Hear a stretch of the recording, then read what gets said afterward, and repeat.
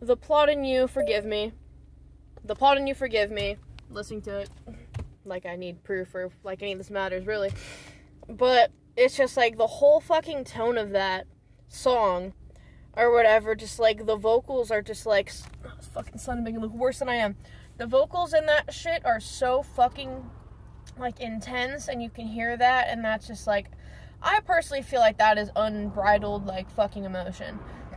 In all of his vocals, it seems like, but he goes from like that kind of like, you know, like kind of Fry, like kind of not gargly, but you know what I mean, kind of voice, to just like the highest, most beautiful shit, to fucking screams and growls and all that good shit. And I like when shit starts out like at age 15, you know, because like Aiden's song 15, I related to a lot, and that's why I've lived fast on my knuckles, you know, because, you know, 15, strung out, something on the streets, strung out, you know, living life on my own, blah, blah, blah, blah, you know. Yeah, but just like, I like that it's like, the times, whatever, the fuck, just listen to the fucking song, read the fucking lyrics. It's basically saying to me that, you know, the times we kind of like don't think about, or the times we look back on, you know, we let our fucking pride go down, just let go, are the times that we will have like the most, you know, like the best times, and the things that we fucking take for granted.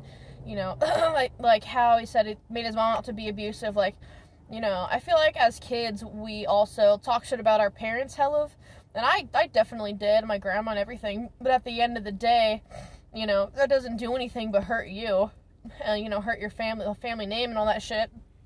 You know, I mean, everyone does shit to the best of their ability.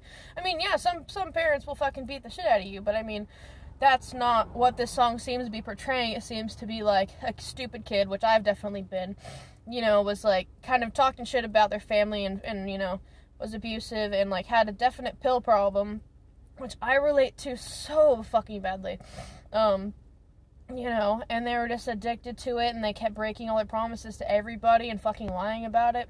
And it's nice, mainly this whole fucking album, Happiness and Self-Destruction, kind of seems, my fucking arthritis, holy shit, it kind of seems like that, but it's just like, there's no way to look good in this fucking angle. No, it's just not happening. Okay. But yeah, fuck, every song I've heard by The Plot in You, like Take Me Away or Time Changes Everything, like, I feel like it's something I could be singing, you know, like the videos for that is like, when he fucking lays back and smoking the joint, and the time changes everything when he's younger, you know, and like how everyone's friends, they grow up to fucking do all this other shit, and they kind of looks like hate each other, looks like the one chick turned into a lesbian, I don't know, you know, the one chick got him hooked on fucking drugs, and then he OD'd, and people move on and shit, or like the Take Me Away video, where he's a fucking pillhead, and fucking drinking jack, and fucking, you know, misses his old life, and all the shit he fucked up. I'm just wondering, is like, was he having like the fucking pill addiction the whole time, and that's how he lost her? Because it never showed like how he fucking actually lost her, you know.